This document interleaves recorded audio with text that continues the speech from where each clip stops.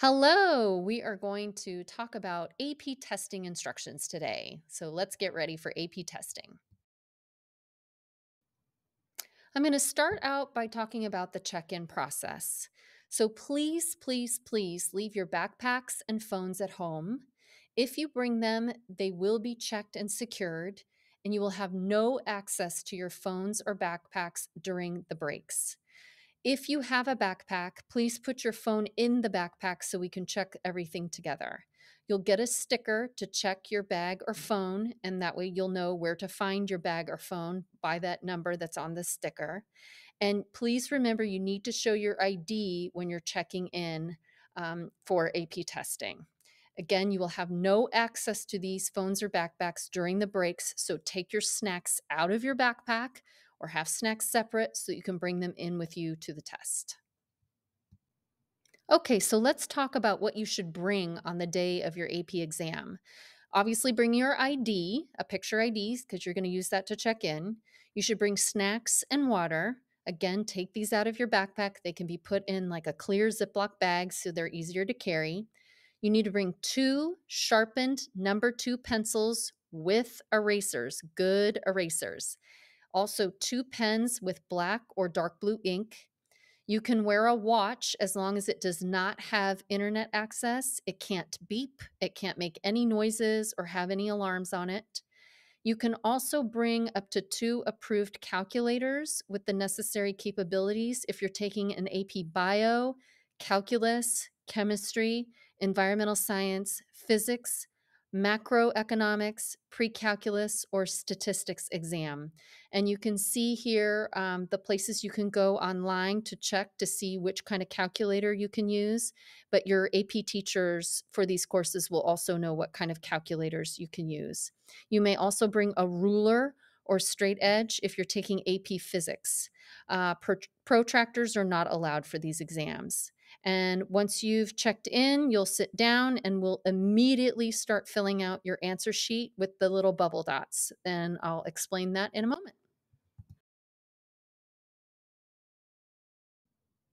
Okay, now we're going to talk about where the exams are located. All of the exams are pretty much located at Grace Brethren Church, which is located at 3601 Linden Avenue. This is written on the schedule of AP exams I gave to all of your AP teachers, which should be posted somewhere in the classrooms. There's also a schedule posted on the outside of Miss Medina's office, who is the PACE counselor. It's posted on her door in that hallway across from the activities office. Spanish is going to be here at the big gym at Poly. French is going to be here at Poly in the library. Chinese and Japanese are going to be here at Poly in room 809. And Mr. Pluton's AP Modern World History class, you're also going to test here at Poly in the big gym.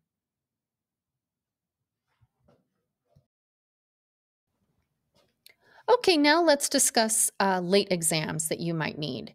If for some reason you're having a sport playoff or you have hopefully not an injury, but if you get a serious injury or need to be hospitalized and then you need to take a late exam, you need to notify me as soon as you can so that I can order a late exam. I'm in room 113. My name's Mrs. Weber. You can also email me at gweber@lbschools.net so that we can order a test for you during late testing, which begins on May 22nd. So the tests will be May 22nd, 23rd, and 24th. All right, now we're going to talk about bubbling in those bubble sheets as soon as you've checked in and you've arrived. Okay, once you sit down, you should take all of your snacks, and remember they can be in a clear Ziploc bag, and your water. Put those under your desk.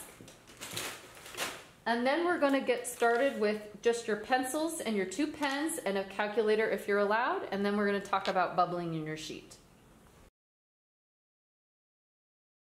As soon as you sit down, you're not going to talk to your friends. You don't need to go to the bathroom. You're going to check in, go sit down, and start bubbling immediately. You don't need instructions to be told to bubble. I want you to sit down and start bubbling. So what you do, last name, I'm going to put in my last name, W-E-B-B-E-R, and then I find the bubbles that go under that. There's a W, then an E, and notice I'm using a number 2 pencil. I'm not using my pen. I am using a pencil. and I'm just gonna bubble in all of that. Next, first name, your AP ID. How do I find that? That's on the label sheet you were given when you checked in. Your AP ID is right here and it's right here. Okay, you're just gonna take that number with the letter, fill that in, and start bubbling that in as well. Date of birth, you don't need anyone to tell you your date of birth, you know it. So put in your month and your day. Mine, June, and then 20. So I'm gonna do June 20, and I'm filling in the bubbles fully. I'm not doing an X, that's not gonna help us. All right, next, your AP ID label. These are your AP ID labels. You need to take those off, and you're gonna place it right here on the gray one, right there, AP ID label. What happens if I put it in the blue one? I'm not gonna pick it off. I'm gonna leave it right there. AP College Board will figure it out. But those are the things you can fill out right away when you sit down, including the date of the month. We all know it's May. That's always gonna be 05. So we're doing 05. Someone put in the wrong date last year, and it held the scores because it looked like we gave the test on an illegal day, and I had to give a lot of proof that we did not give it on the wrong day. So please pay attention to the date your proctor's giving you for the day, but all of them will be 05 and then a date.